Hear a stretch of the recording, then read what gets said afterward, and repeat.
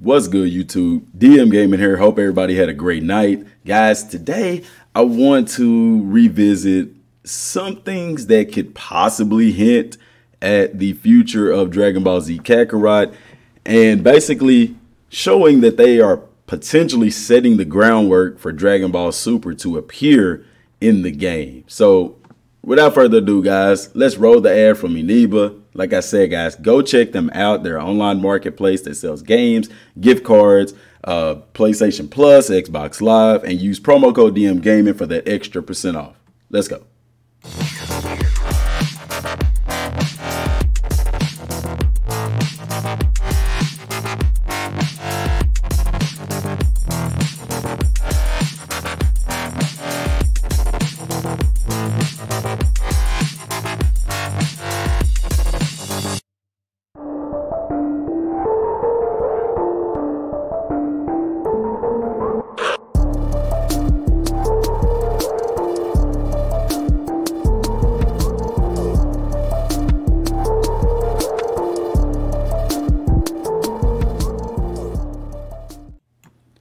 All right, guys, so some things that we pointed out in the last video for Dragon Ball Z Kaakrot, or in the past videos, whenever we broke down the skill tree. So if you haven't seen that video, then it's a spoiler-filled video because we basically go through the whole Goku's full skill tree. And this may be some spoilers because I am going to talk about that. So if you don't want to kind of hear a little bit of details about that, click away now. Otherwise, stay in the video. So in that video, we went over the skill tree, and there were some moves and attacks that were in the skill tree that, in my opinion, lead to something better. Dragon Ball has always incorporated the stars, in a sense, of Dragon Ball, if that makes sense. So what I mean by that is the actual Dragon Balls, you know, the stars that are in the Dragon Balls from 1 to 7.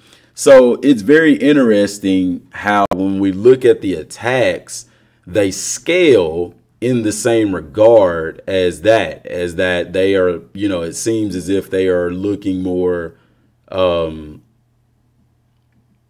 it seems more like they're looking towards the star metric as like from 1 to 7. So when we look at some of the attacks and things like that in the game, the items, they're all rated what I used to think was from 1 to 3 star, because at the time the highest that I saw was a 3-star attack. But upon looking at the skill tree more, it turns out that no, they actually go up even higher than that to 4 stars.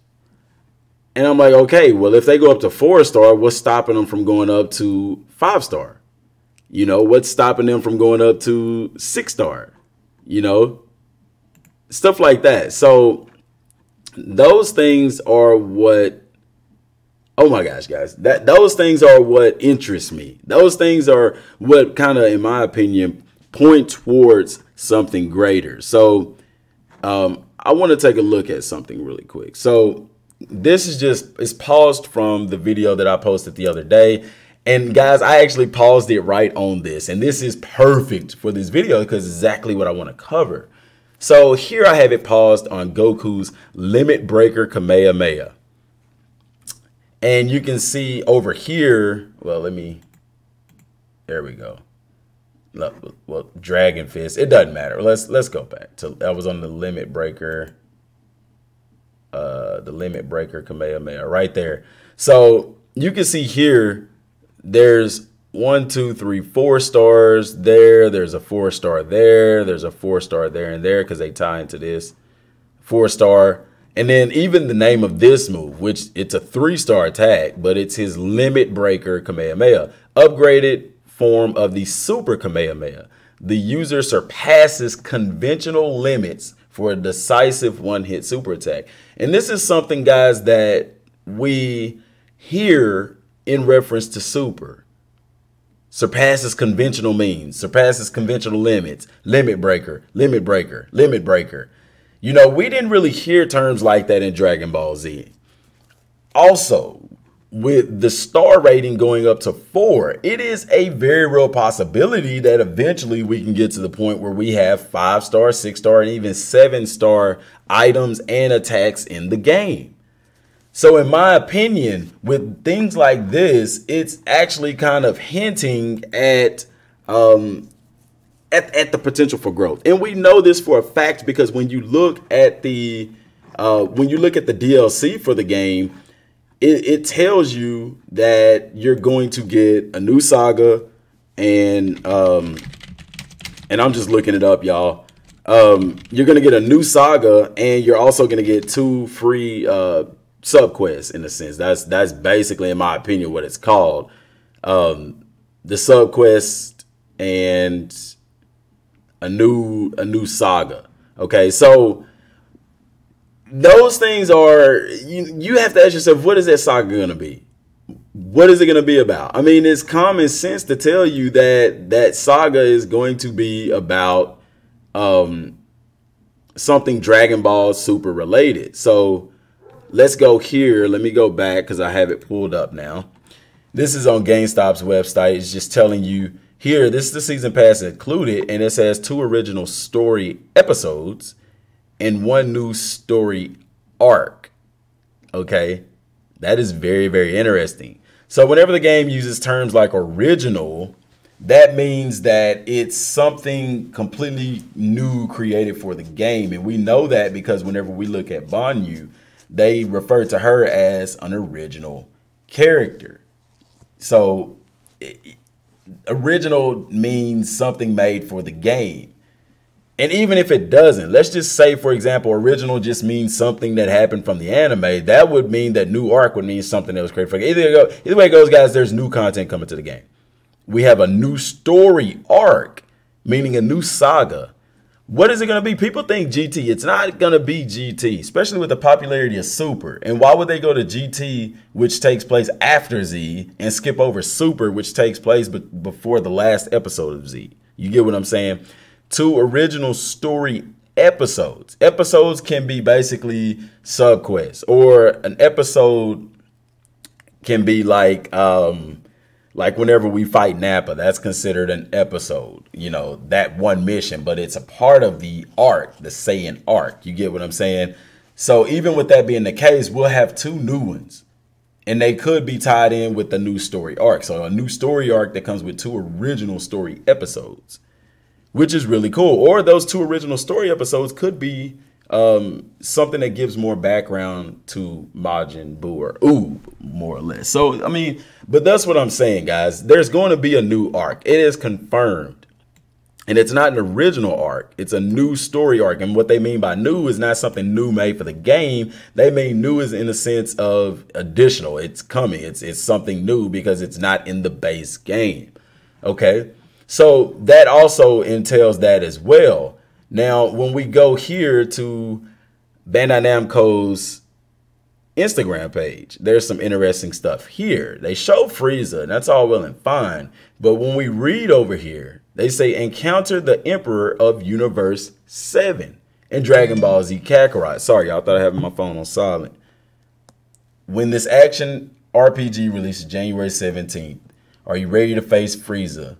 Hashtag Frieza. Pre-order Dragon Ball Z Kaakrot for Xbox One, PS4, and PC today. Guys, why would they make it a point to say Universe 7? That was never mentioned in Dragon Ball Z. We didn't hear about the numbers until, and you can even look here in the comments. Emperor Universe 7, Super is you. See what I'm saying? I mean, I wonder how many other comments are saying some of the same things, because I mean, it's right there in your face. Why would they say Universe 7 if they didn't have plans on? You see what I'm saying? That groundwork is there. You have stuff here like Limit Breaker, Kamehameha. You have what we only thought was 3-star to go up to 4-star, which means that it's possible for stuff to go to 5-star, 6-star, 7-star. And then you have here that we confirmed to get a new story arc, and it goes, the base game goes all the way to Dragon Ball Z.